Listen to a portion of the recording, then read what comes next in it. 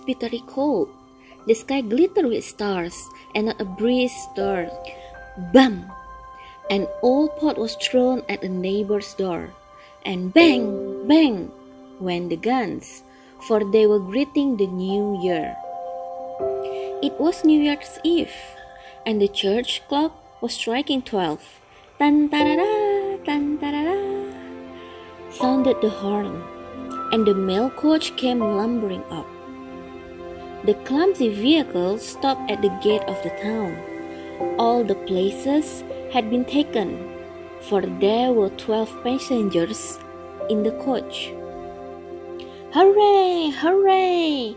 cried the people in the town, for in every house the new year was being welcomed, and as the clock struck, they stood up the full glasses in their hands to drink success to the newcomer.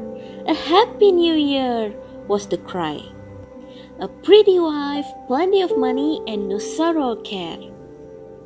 The whisk passed round, and the glasses clashed together till they rang again, while before the town gate the mail coach stopped with the 12 strange passengers. And who were these strangers? Each of them had his passport and his luggage with him.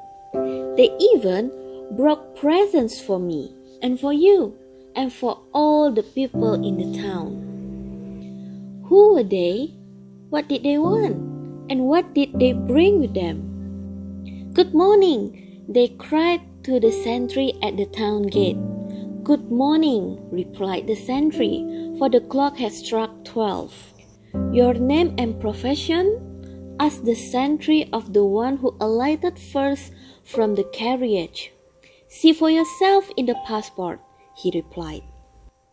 "I am myself, and a famous fellow he looked, arrayed in bearskin and fur boots.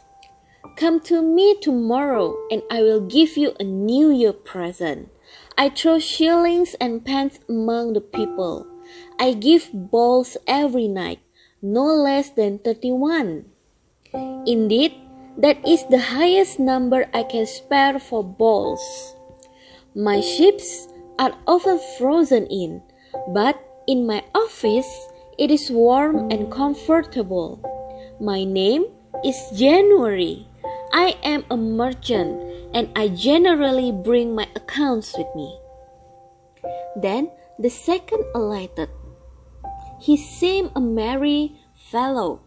He was a director of a theater, a manager of a masked balls, and a leader of all the amusements we can imagine. His luggage consisted of a great cask. "We'll dance the bung out of the cask at carnival time," said he. "I'll prepare a merry tune for you and for myself too. Unfortunately, I have not long to live, the shortest time, in fact, of my whole family, only 28 days. Sometimes they pop me in a day extra, but I trouble myself very little about that. Hurrah!" "You must not shout so," said the sentry. "Certainly I may shout," retorted the man. "I'm Prince Carnival, traveling under the name of February." The third now got out.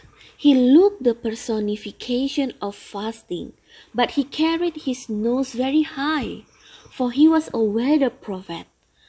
In his buttonhole he wore a little bunch of violets, but they were very small. "March! March!" the fourth passenger called after him, slapping him on the shoulder. "Don't you smell something good? Make haste into the guard room. They are feasting in there. I can smell it already. Forward, Master March!" But it was not true. The speaker only wanted to make an April fool of him, for with that fun the fourth stranger generally began his career. He looked very jovial and did little work.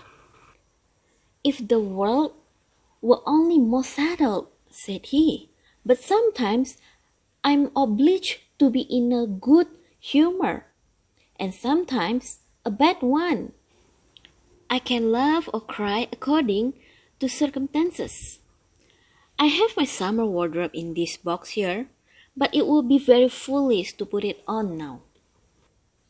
After him, a lady stepped out of the coach. She called herself Miss May. She wore a summer dress and overshoes.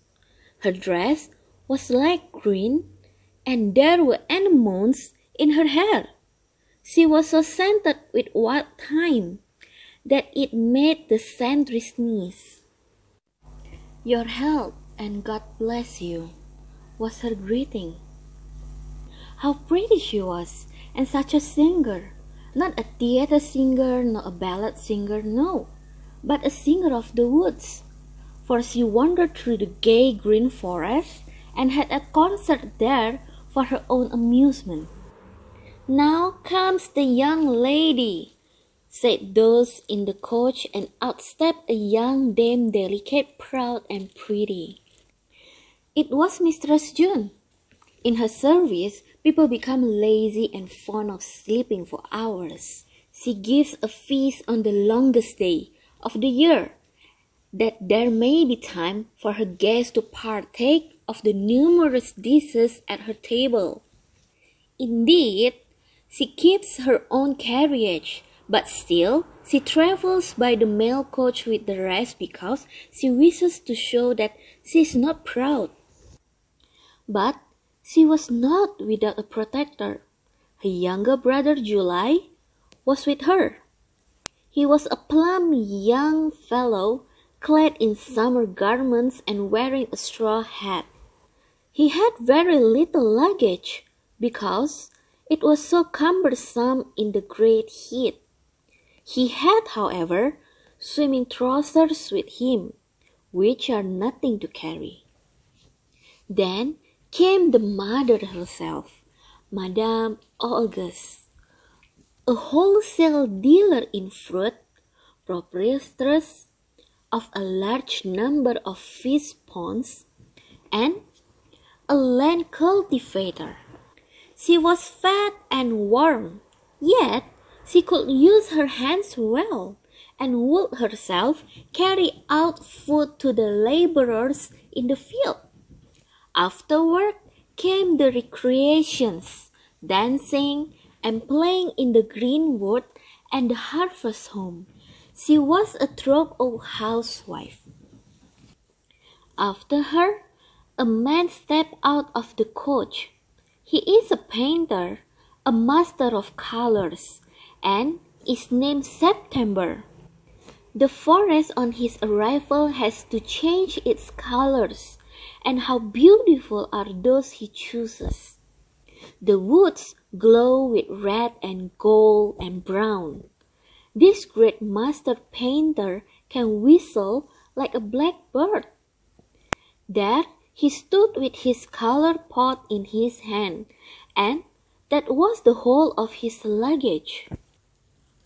A landowner followed, who in the month for sowing seed attends to his ploughing and is fond of field sports.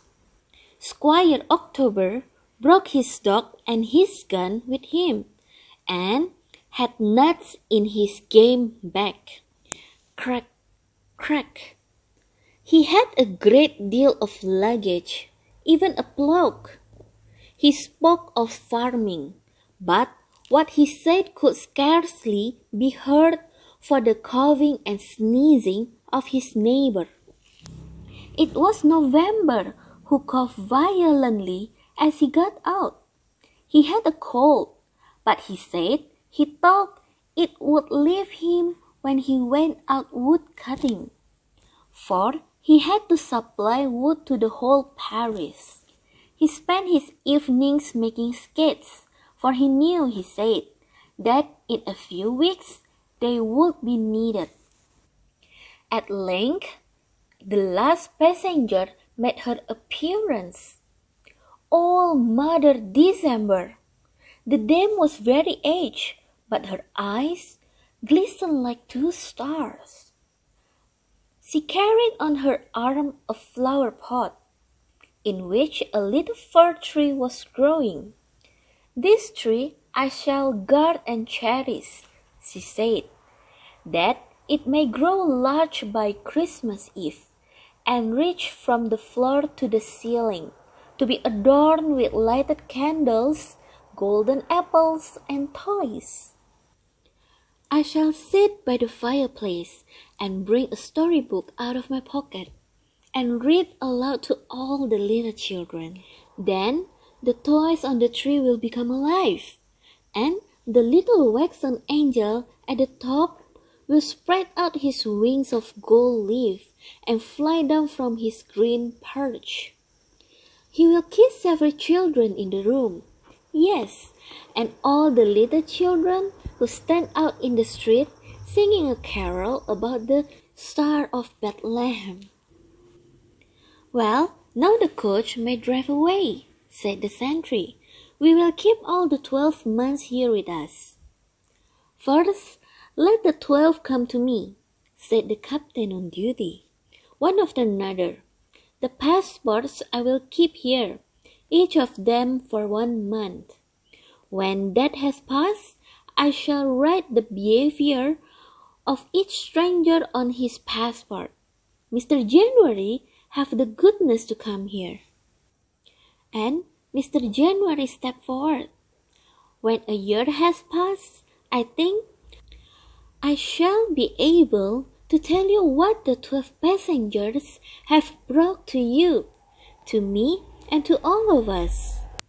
Just now, I do not know, and probably even they do not know themselves, for we live in strange times."